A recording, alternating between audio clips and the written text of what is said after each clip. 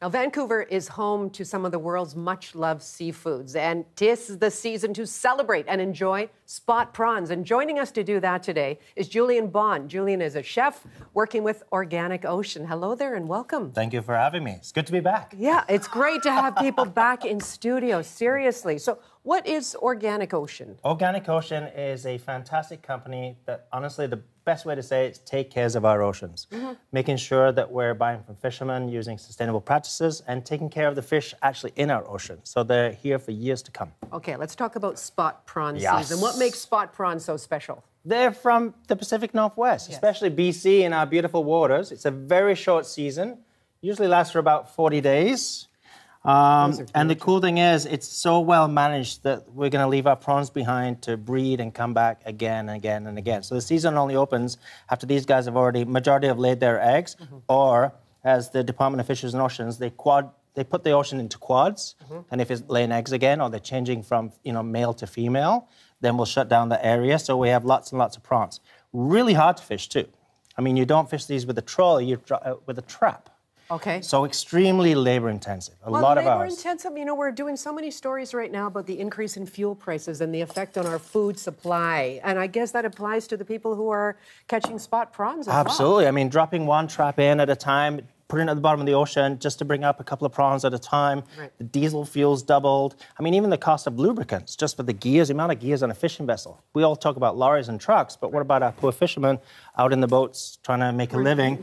And it's not a guaranteed living. You have no idea what you're going to catch season after season after season. No, that's a good point. It's a good point when you see the prices that might shock you initially to think about everything that has gone into catching these and bringing these fresh little beauties to our people way. don't think twice about the price of lobster. Or the price of Dungeness crab. And if anything, pound for pound, this is much better than a lobster. Okay, so these are live little ones. These are live little ones. Now, we do want to do, if you're feeling a little bit queasy, maybe turn away a little bit. You can still listen to our conversation about spot prawns. We just wanted to give you a little bit of a... Over really fast. So when you buy them from a day boat, and again, it's a day boat industry while the season is going, and the rest of the time you can buy them all year round, frozen, and we freeze them actually in purified ocean water.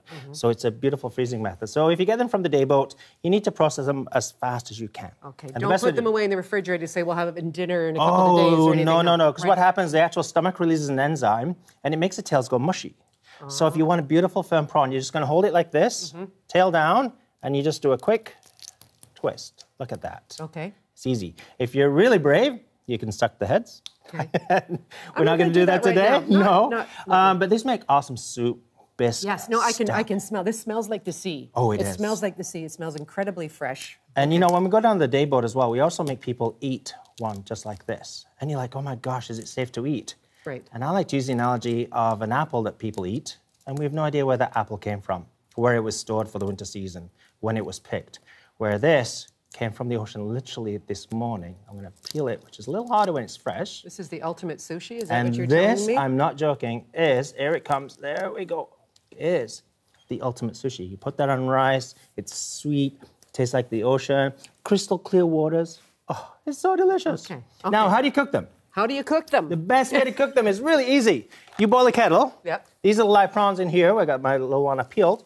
And they're going to kick around a little bit, but honestly, once the boiling water goes in there, oops, it's dripping, they are That's it. So you don't put the prawns into the boiling... Well, you would do that if you had it on your stove, into the boiling water, but you don't have to keep it boiling, is your point. Ideally, you don't want to do that. Okay. Because if you put the prawns in the boiling water, you may forget them and you may overcook them. Okay. So doing it this way, this water is really hot. You can actually see they're cooking already, and the water is very hot. So I can't handle the prawns. So the moment that you can actually handle the water is when the prawns are cooked. Okay. Another good idea is get your barbecue really hot, open the lid of the barbecue, and just do that dump with the seawater, the ocean water, a little bit of seaweed, close it. Oh, and they're going to be beautiful. Only in a few minutes. Only a few minutes. Don't overcook. That's Less is more. So honestly, some people say 30 seconds, some people say a minute.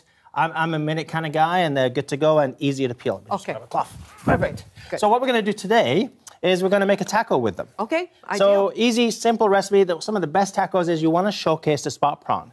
So in here we've got pickled vegetables. This is carrot, some daikon, and cucumber. And I'm just going to grab some of that. And this you can do a day ahead. Just beautiful vegetables. Whoop, dripping the vegetables everywhere.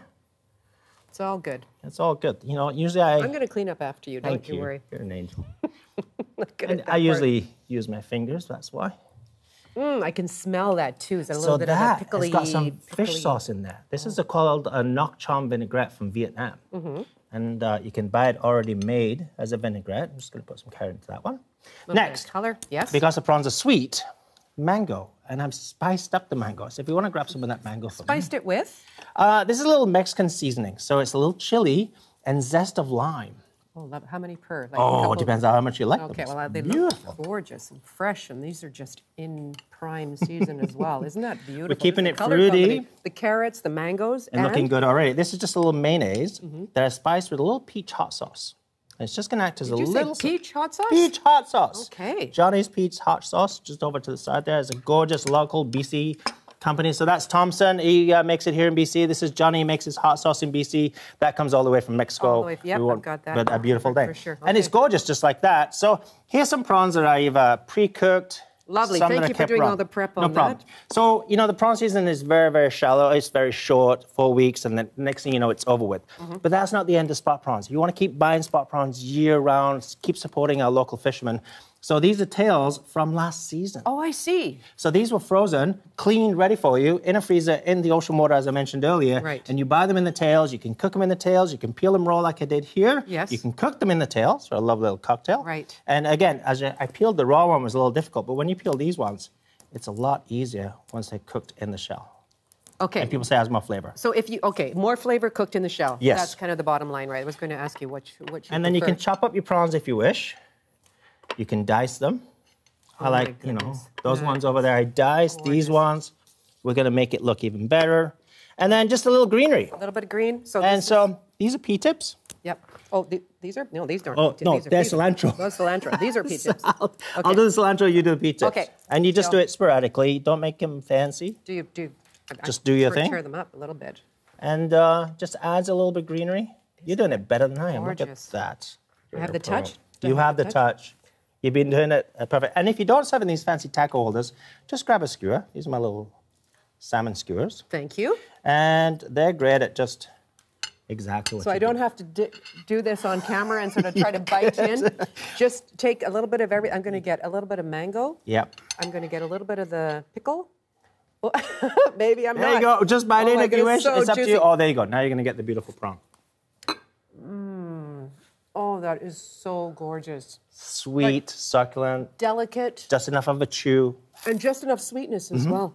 Just as you bite through it all. Julian Bond, thank you so much for coming My in. pleasure. And enjoy the next month of the fresh Oh my spot gosh. prawns. It's going to be a good season. Thank you.